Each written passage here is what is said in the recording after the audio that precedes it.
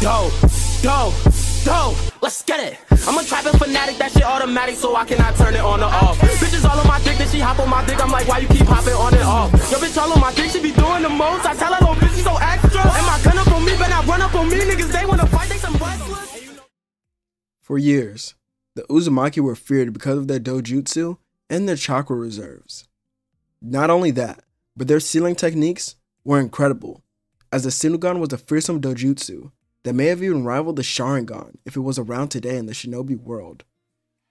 The first grade was simple, yet effective, by making adamantium chains appear around themselves or their enemies, as this will be without any sealing technique or jutsu, making the adamantium chains that would appear behind the user kind of like Doc Ock from Spider-Man in a way. As the second grade allows for the manipulation of chakra in living things. However, there is a catch, a physical contact to use this ability. And once the physical contact is broken, no chakra can be stolen, transferred, or stored. As for the final grade, a battle gear, almost like a Susanoo-like armor, is created around the user. Unlike the Susanoo, there is no outer shell that's created. It's almost like the armor of a samurai is placed around the user, but each piece of this armor can be enhanced by the user's chakra to make it stronger, but this drains it even faster. Because of all of this, there was also a secret technique, and this secret technique caused the Uzumaki to be hunted down and their village to be destroyed. Well, with only a few being left, they were forced into hiding. Eventually, a new host was actually found for the Leaf Village, as they needed one for the Nine Tails. And so, they found an Uzumaki to seal it within. But, they were strict with her. A young Kushina went through a hellish childhood, just to be accepted within the village, as even many still feared the red hair and blood of the Uzumaki. And still, the same happens for her falling for Minato Namikaze. History continues to repeat itself, even on the night of their son's birth. However, some of the changes that are made are with Kushina on the verge of death, as when the masked man appears, she looks to him, activating her Sharingan. We see the glow of her eyes did diminish, as all of her hair would change to black. Uzumaki, secret technique. Shinigami seal. In exchange for her own life, she takes the life of the masked man, leaving the rest to Minato. As this isn't like the Reaper Death Seal with summoning the Death God itself. No, with this secret technique, the user, or Uzumaki, becomes the Death God, using their touch of death to take the soul of another person.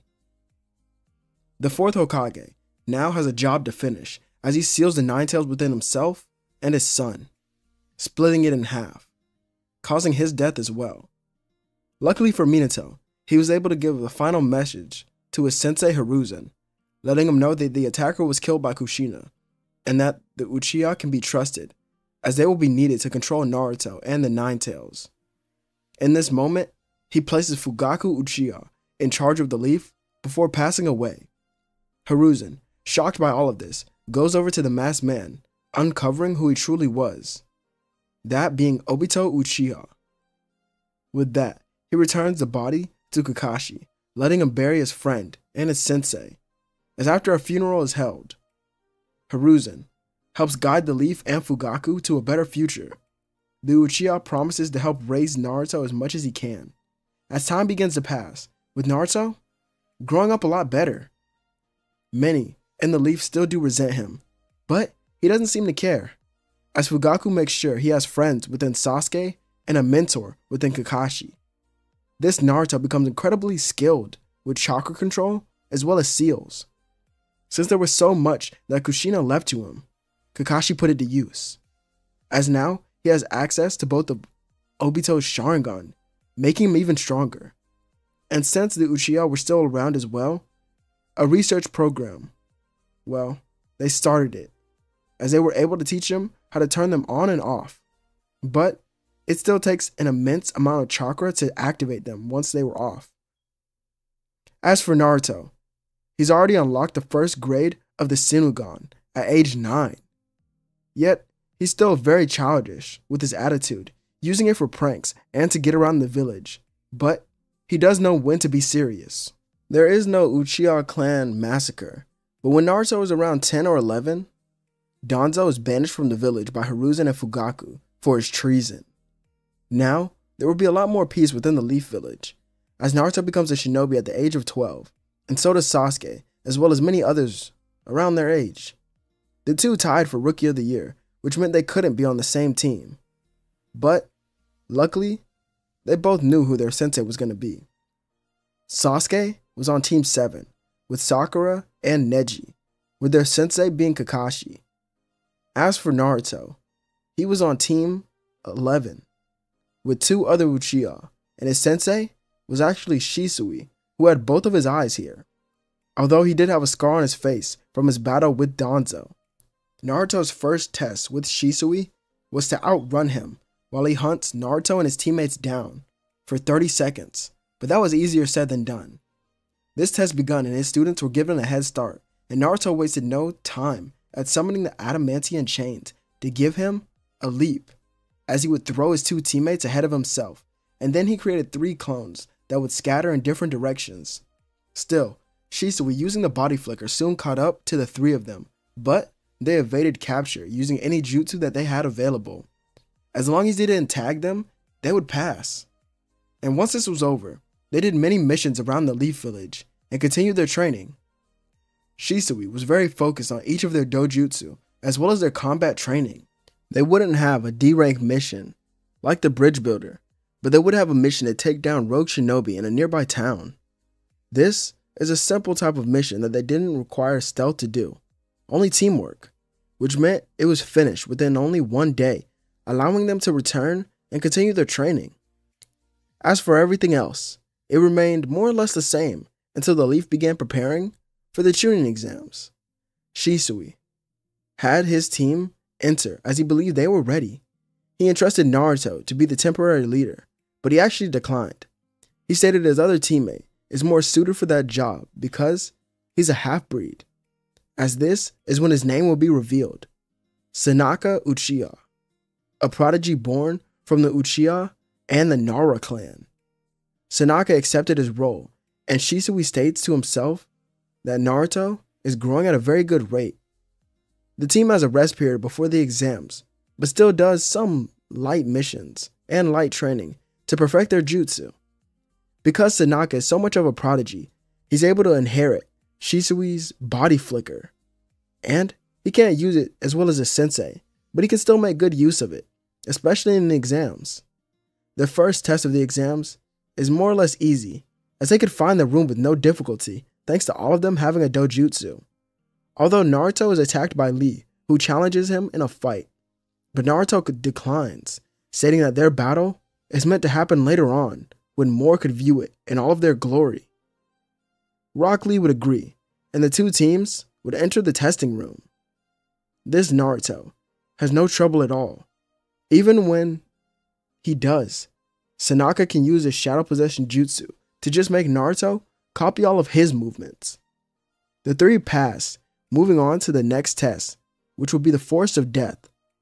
And still, there is a grass village here, as well as a sand village, but there was also the lightning and stone who were here, as Fugaku decided it would be best to invite many nations and villages as possible to further their relations with them. And, with no Danzo to disrupt anything, it was made possible, being this version of the Chunin exams was quite crowded. So when Anko was looking around, she gave some teams 1 scroll, others 2, and some got none. It just made everything more challenging.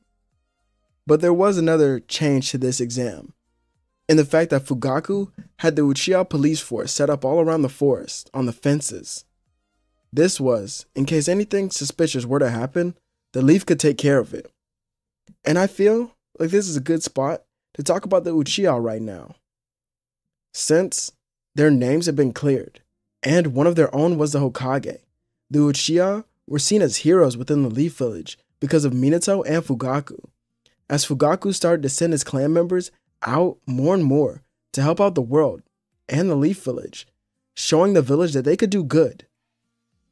Back to the exams, Naruto's team headed inside where they wouldn't be given a scroll at all by Anko. Naruto ran ahead and he made it to the center of the forest with his teammates catching up. Sanaka and his other teammate stood guard as Naruto would sit down. As an Uzumaki, he had access to a multitude of jutsu. Some were sensory, and that's what he needed right now. Naruto was able to almost see those within the forest, and he saw a team from the stone who had 2 scrolls. They set their sights onto them and rushed east. Naruto could feel that they were close, but no one was around. This is when they jumped around the ground to investigate. Naruto's eyes widened, realizing that all of this was a trap. He activates the adamantine chains, slicing through all the stones that were sent at them. The debris blocked their vision, but lucky for them, they were Uchiha. Sanaka and their other teammate dodged the attacks and landed counters that knocked out their opponents. Sanaka then used a body flicker to find the final one hiding on a branch nearby. He held his katana to his throat, telling him to drop the scrolls or his teammates would die. The young shinobi did as he was told and was then knocked out by Sanaka. He looks down, seeing Naruto about to kill one of them, but stops him. There's no point to kill them. They're already defeated. Naruto nods, but looks annoyed as he was stopped. Sanaka hadn't realized it until now, but Naruto was very aggressive and even bloodthirsty at times. Although he had heard many stories of the Uzumaki being like this, so he believed it was normal. They decided not to rush to the tower. Since they have both scrolls already, they can rest and recharge their reserves, as they believed the next part of the exams would start immediately. As they were sitting down, they then heard someone screaming from the southwest direction. Wait a minute, that sounded like Sakura. They then headed that way to investigate, finding Orochimaru knocking out Neji and Sasuke, leaving the curse mark on Sasuke. Sanaka tells Naruto to protect them, as he's going to send out an alert. Sanaka jumps into the air, using the fireball jutsu and then a lightning kunai to cause an explosion that could be seen from every Uchiha that was standing on guard. This would be their signal to notify if things had went wrong. Down at the battle, Naruto was facing Orochimaru, alone, being completely dog-walked. He couldn't keep up with the quick and precise moves of the Sannin. This led to the death of his teammate, who would sacrifice himself for Naruto. Seeing this, right in front of him, Naruto awakened, grade 2 of the Sharingan, as his eyes turned red and the tips of his hair become black. Oh, I see. You're the child of Kushina Uzumaki and the late 4th Hokage. Ah, those eyes. I've seen them many times before. The Sharingan. Eyes of the Shinigami. You know, it's said that your great ancestors made a deal with the gods of death for a taste of the power that you're using now. Well then, show it to me. Naruto couldn't hear any of what was going on. Only the taste of death was upon his mind, as he reaches out for Orochimaru, ripping the chakra from his arm, shriveling it up, as this will cause the Sannin to jump to a tree. But he looks down, seeing Naruto hold out his hands, draining the chakra from this tree as well, as Orochimaru would smile. This is getting interesting. Then he holds out his hand, shooting out a large arrow of chakra that went right through the left side of Orochimaru. Still, the Sannin has many ways to recover from this and begins to retreat. He's hunted by the Uchiha police force, but others would only survive and arrive to see Naruto on a rampage. Believing he was the one to attack and kill his own teammate, as well as injuring Neji and the Hokage's son, they would attack him. Luckily for Naruto, Sanaka stopped him, using the Shadow Possession Jutsu. This allowed everyone, even Naruto, to calm down, as Sanaka explained to them what had happened, and they looked to Team 7, as they would take them to the Leaf Hospital. As for Team 10, Naruto stood over the body of his fallen teammate, and activated the Synagogue. He places his hand on the ground, ripping the chakra from the grass, leaves, insects, and the trees around him, as many other things, and trying to transfer it into his teammate. None of this works, as his lifeless body just sits there in the arms of Naruto, as he would scream in agony, promising to kill Orochimaru, no matter how long it takes. The Uchiha police force go to take his body with them, but Naruto swats them away. No, he's going to complete this selection and become a Chunin, just like the rest of us. Naruto picks up his body and tells Tanaka to follow him. The two eventually make it to the tower where Shisui wanted to congratulate them once they opened the scrolls. This is when he saw the dead body of one of his students. Who did this? Naruto could only utter the words Orochimaru, as he knew who it was. Furious, Shisui took his body and reported to the Hokage. As for Tanaka and Naruto, each one of them have a different reaction to the death of their friend. Naruto wanted nothing but revenge, but Tanaka believed it was his fault for not sending the signal faster or earlier. So, all he wanted to do was become stronger to make sure that none of this would ever happen again. And his wish was granted through his 3 Tomoe Sharingan. Once the rest of the teams made it to the tower, the preliminaries were announced, as the first match was Naruto against someone from the grass village. Seeing that very same headband that Orochimaru wore, Naruto didn't tell the officials. No, instead, he went to fight, activating his dojutsu. Shisui and Kakashi were talking, watching him take down his opponent.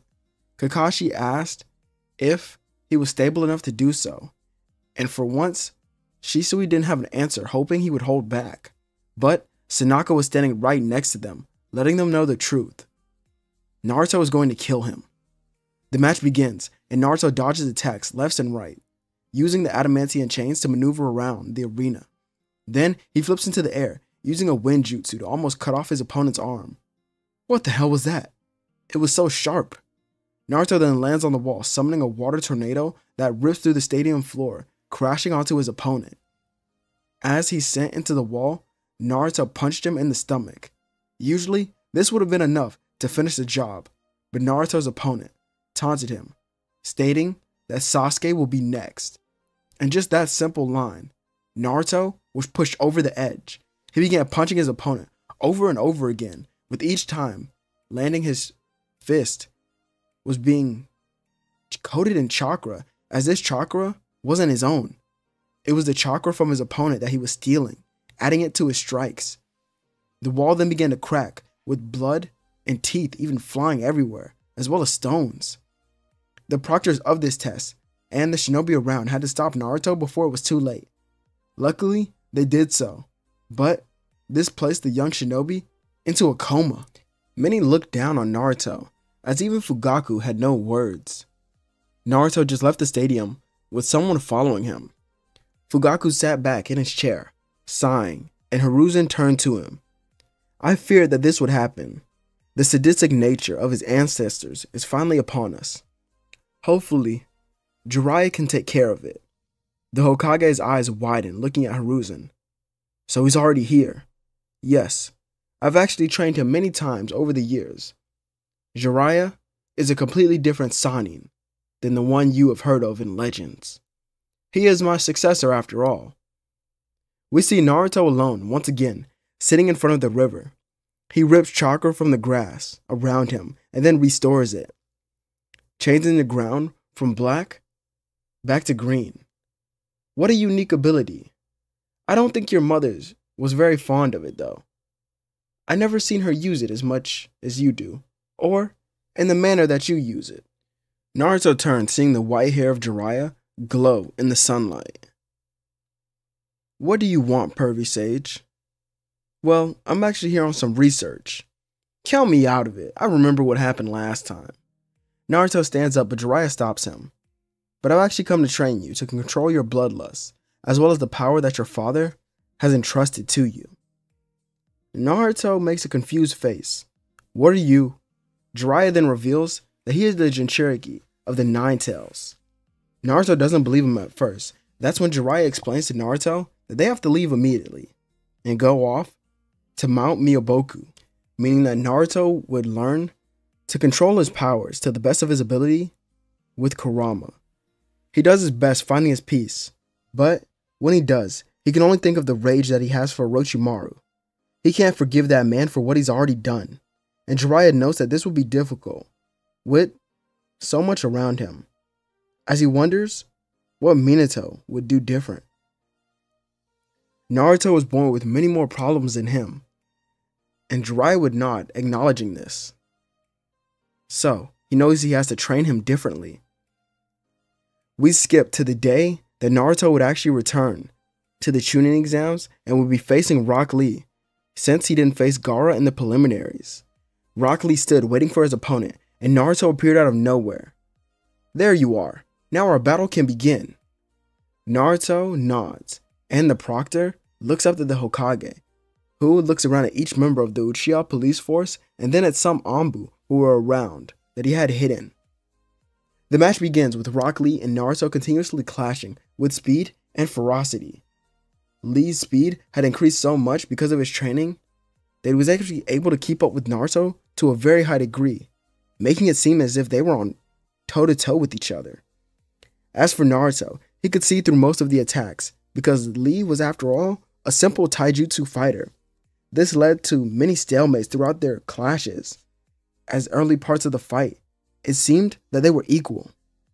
Naruto begins to show off more and more of his technique than his power, as he's even able to summon the chains and control them through his emotions.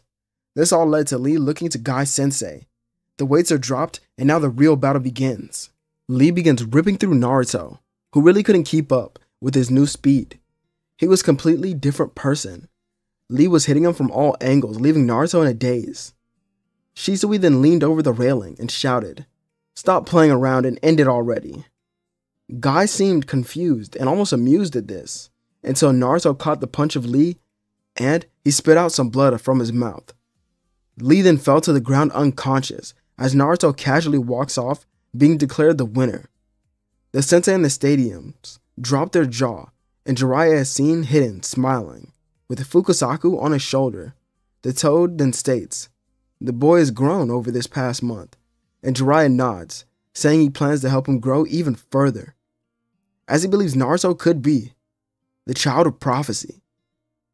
The matches continue, and since Sasuke was able to recover, he's able to fight Gaara, which leads him to lashing out, and the attack on Konoha commences. Although, it's short-lived. Not only are the Uchiha police force standing in Konoha and ready for the attack, but the Hokage himself has a Susanoo that takes down Orochimaru's snakes. And we still have Jiraiya here as well, as adding on top of that, we have Hiruzen and high-level shinobi like Itachi, Shisui, Kakashi, Might Guy, Azuma, and many others. As for Gaara, Sasuke chases after him, but so does Naruto, which, instead of summoning a toad, he reaches Gaara using the Uzumaki chains to hold him down. And, standing on top of a tree, he looks into Naruto's eyes to see a shift. "Sasuke, the rest is up to you." We then see Sasuke with his curse mark and a 3 Tomoe Sharingan active, using it to control the tail beast inside of Gaara. With this being done, Naruto can now send clones that reinforce the seal placed on Shikaku, making it so that Gaara could no longer hear his voice. As by this time, the beast had vanished and the attack on Konoha was over. There isn't too much rebuilding to do, so they needed to finish the Chunin exams in the following week. And this leads to Naruto, Sasuke, Sanaka, Temari, and Neji becoming Chunin, and eventually Shikamaru becoming a Chunin due to his intelligence. With this all wrapping up, Jiraiya tells Naruto that they will be leaving the village for their own journey, and Naruto has still much to learn from him, and he knows it. He bids farewell to the place that he's been calling his home for so long, hoping to return even stronger one day. As during their journey, Naruto meets all sorts of people and makes many connections around the shinobi world. This strengthens the ties between the Jinchurikis and the villages. Naruto himself grows into the young man that his parents had envisioned upon their death. He was no longer rash and quick to anger. He was very collected yet childish. As for his strength, Naruto honestly becomes Sannin level, as Jiraiya has trouble keeping up with him. This causes his mentor to even master Sage Mode, and many other things in various techniques. As during this time, they do not get attacked or even hear word from the Akatsuki, as they don't have many members yet. Naruto himself just knows that he wants to return to the village. He wants to be strong and not let anyone else close to him die. But since they aren't on a time limit like in canon, Jiraiya decides to travel for an extra year, meaning Naruto was actually 16 going on 17 when he returns. The village seemed more or less the same, but now Tsunade had returned, and now she was head of the medical division, making a mandatory statement for all shinobi teams to have a healer on deck. As well, then more than half of the shinobi stationed in the Leaf would know medical ninjutsu. If another attack were to happen, more lives could be saved. As for the others, we know Shisui is now heading the Anbu, leading and training any new members. As for Itachi, he was now working towards becoming a Hokage, while Sasuke was training to be the next clan head. Sanaka had gone on his own mission with another team to investigate something else in the land of wind. Well, in the land of wind and fire. Many others who grew up with Naruto were also jonin now. As for Naruto, he didn't care about his rank. For the first thing he did when returning was to visit the grave of his fallen comrade. Naruto gets to his knees, closing his eyes. I will always remember you. That day, you could have been saved if I was not so arrogant. I will not allow that to happen to any of our other friends. Jiraiya smiled, telling Naruto that he will report to the Hokage that they have returned, and Naruto nods, awaiting any type of mission to go on, leading to him running into his friends and having some Ichiraku ramen. Meanwhile, Jiraiya relates to the Hokage that Naruto is on the level of a Sannin and cannot stay at Chunin much longer. Fugaku asked how strong the boy was currently, and Jiraiya sighed, taking a long pause in between his statements, as many in the room who were jonin shinobi were already looking at him. If we fought, he would kill me, and I'm certain of it. Many in the room would sit in silence as Fugaku asked what of the Nine Tails, and Jiraiya lifts his shirt, showing many scars, but he promises that the training was worth it, as Naruto was able to control the beast to a great degree, as is even stronger than when Madara had used it. Many in the room wouldn't know what to say, but now the story could continue, as when the Akatsuki do attack Gaara and word is sent back to Naruto, he's the first to rush that way.